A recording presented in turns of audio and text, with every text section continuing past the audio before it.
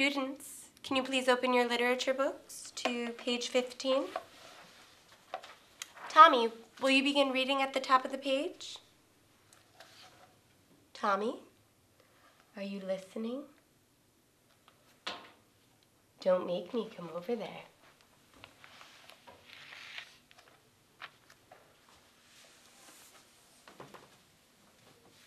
I warned you.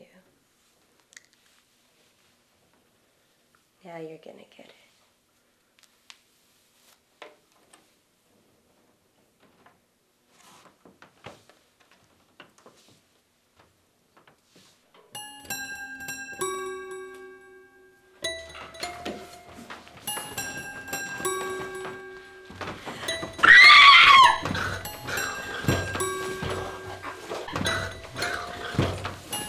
Slate? Yes. And scene 18 marker?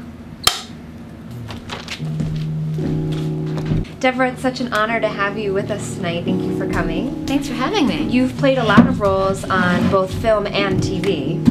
Friends, I watch White Collar, Gravity. Oh, new cool. one. Oh, Very you saw cool. Yeah, I liked it on Facebook. Yeah, absolutely. Awesome. I mean, it's a much faster kind of turnaround. You know, it's like you get the script, then you audition, you get the role, then like all of a sudden it's like, okay, show up to wardrobe, next day you're shooting. Or like film, it's so much more drawn out, and a lot of times there's rehearsal or read through, like totally different kind of way of working. But I love both.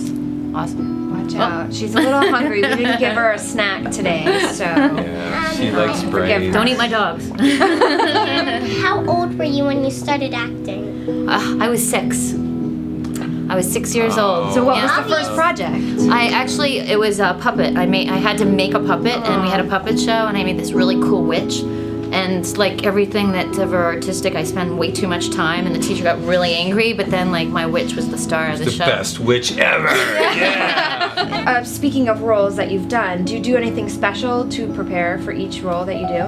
I think each one is completely different. I mean, sometimes it's like you can use things from your own life, and then there are other times when it's like, you know, using your own life is totally not appropriate, and, you know, it's more cool and special and fun as an actor to just like, you know, bring your complete imagination, like a 4-year-old, you know, into it and just pretend. Just really pretend, and pretend so fully that like every cell in your body believes it. That's the fun part, isn't it? What's your first movie you made? It was actually a short film with NYU, and I played a banjo player, a Polish banjo player. Can you play the banjo? No, but I did learn enough of the banjo to like get through it. That's fantastic. Yeah, it was pretty fun. So, good. So I saw one of your early films. I saw A Gun for Jennifer. Oh, that. And I absolutely love it. I love that kind of thing. Cool. It's just so cool. You did more than just act, though, right? I heard Yes, I wrote the original story, and I worked on the screenplay with my then partner Todd Morris, who he directed it,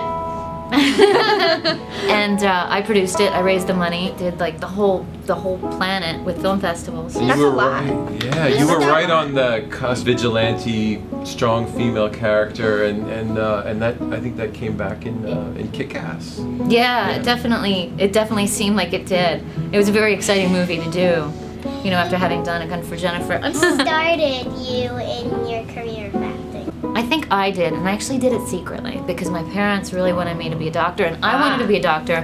So my grandfather was a plastic surgeon, and I really wanted to do that. I thought that was like the coolest thing in the world. I was obsessed with like the idea of being a plastic surgeon for burn victims. I got distracted because I was like doing more and more theater and things like that, and I was starting to write plays. I wrote a play when I was in 3rd grade that I got to star in. So it was like, you know, this is a theme. Yeah. Anyways, back to Kick-Ass. Yeah. I really want to know what the atmosphere was like and what it was like working with director Matthew Vaughn. He's amazing. Yeah. He was so sweet. And everybody, because, you know, I had to get, you know, kind of like half naked. And, you know, I'm fine with that. I love the concept of like European cinema. I don't think nudity should be so taboo. No. I mean, you know, it's really like kind of ridiculous the way people, you know, regard it. So I was totally fine with it. I was like, well, this is a scene, this is a fantasy, I'm playing, I'm pretending, it's fun.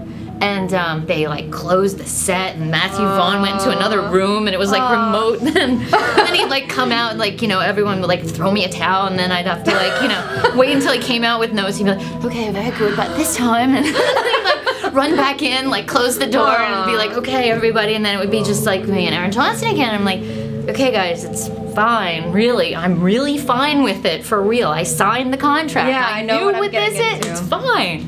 But yeah, it was cool. And it's actually very empowering to be in that kind of situation where you're doing that kind of thing and you're completely fine with it and everyone else is freaked out. So do you have any advice for any aspiring actresses, such as our friend here? I know she's... Dorothy. Or dead serious. I guess the most important thing is never give up. And find any way that you possibly can, even if it means making your own movie, putting on your own play, writing your own stuff, whatever it takes, do it. So what was one of the biggest challenges you think you had to overcome to get where you are now? My parents didn't really want this, ever. They wanted you to be the doctor. Plastic surgeon, of course. brain surgeon. Yeah. Yeah, Of that's course. kinda cool. That's, and that's what... Actress.